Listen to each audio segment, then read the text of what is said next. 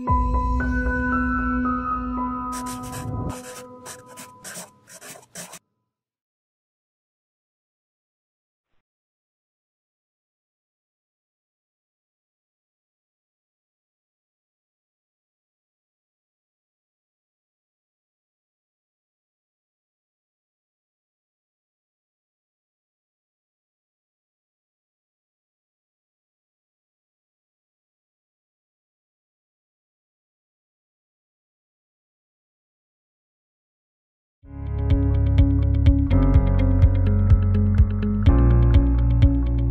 would say that this fellowship is a wonderful opportunity for people to do intercultural dialogue and to learn about themselves first and to learn about the others as well. It's really a life-changing experience. And also on the professional level, it was eye-opening. I have learned a lot, especially throughout the grassroots organizations that we have visited in the US and in Europe. And they were very inspirational that I took with me this experience and I implemented it back home. And one of the solutions that students come up with was they decided to paint the walls of their classrooms as a way to bring awareness about the struggles of sub-Saharans in Algeria. So I was really eager to know more about the region and in Islam, because I'm coming from the country which is not exposed to this religion almost at all. And there are many misconceptions, so it was great for me to visit different institutions and to speak with people. Sometimes it was small information which fit into picture which I had in my head. And what I do while advocating, for example, for children's rights in East Africa, is that I use their personal stories to help others understand their situation. And I think personal stories are a very powerful tool to do that.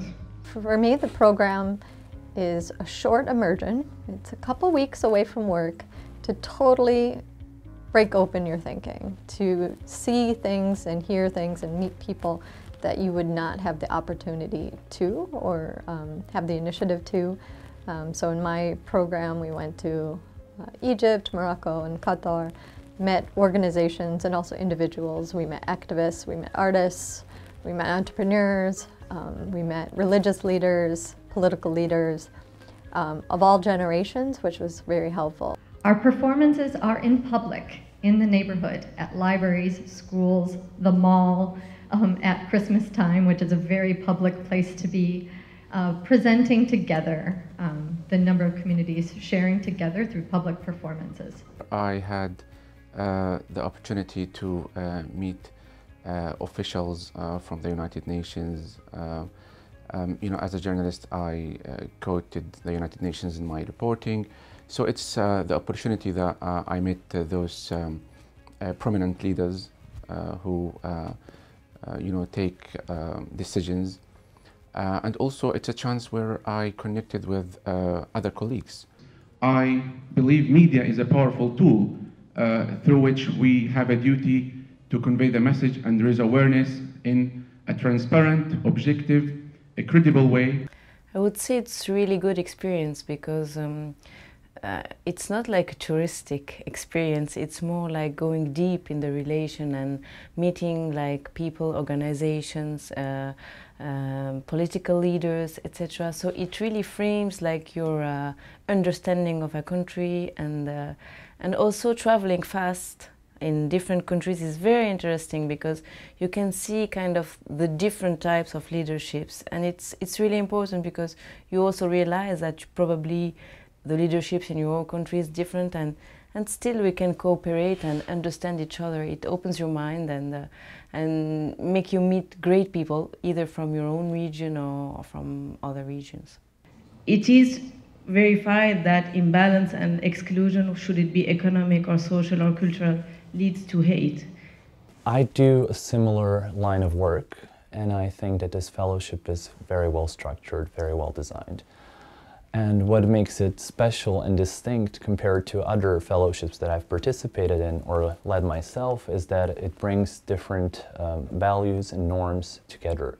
So we see how actually norms from the West get to travel back to the East, and then norms from the East traveling back to the West. So we do not only see this in interactive lectures that we had in different countries that we were able to compare, but also we see how young people interact with each other. This is a very, very good model of how to bring locals together, how to connect different local communities globally, and most importantly, how to make them realize that they're actually the most important player in the process. Since the first day, you feel part of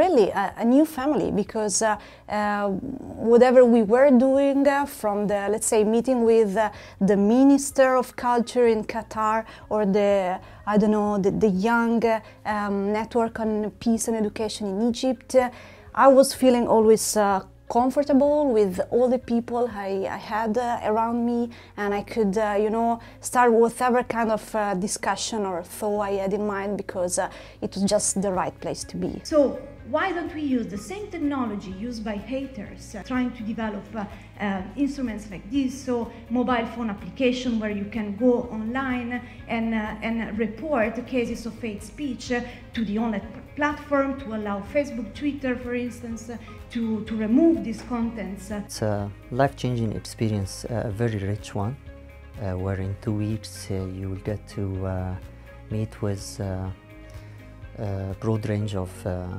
individuals and representatives of different institutions from different sectors in America and Europe. People representing government, parliament members, civil society, media people. So it's a very rich experience where you get exposed to different perspectives and different culture. So we started to facilitate more spaces, me and my colleagues, promoting active citizenship, diversity management, peaceful conflict resolution, and nonviolence. It was really kind of one of those programs that opened the doors for me in terms of understanding who I am, understanding that I had the power to actually change things. And I think that realization was the most important thing, because that's how I changed from being kind of sitting behind and listening to actually going in the field and being even more proactive and even more action-oriented. So I think that sitting on those meeting and conversations and being inspired by my fellow UNAOC was really, really priceless, and gave me the strength to go ahead and do that first jump. In Morocco, women are triply burdened. Most likely to be illiterate, no professional training, and culturally beholden to their husbands. Probably the best memories that I took home with me was to meet people, and to hear their personal stories. And especially when we visited universities in Cairo, it was after the revolution, and the professors who worked with the youth, it was so inspiring for me, because Ukraine is undergoing similar moments in a way. So it was also a teaching moment for me, a learning experience for myself.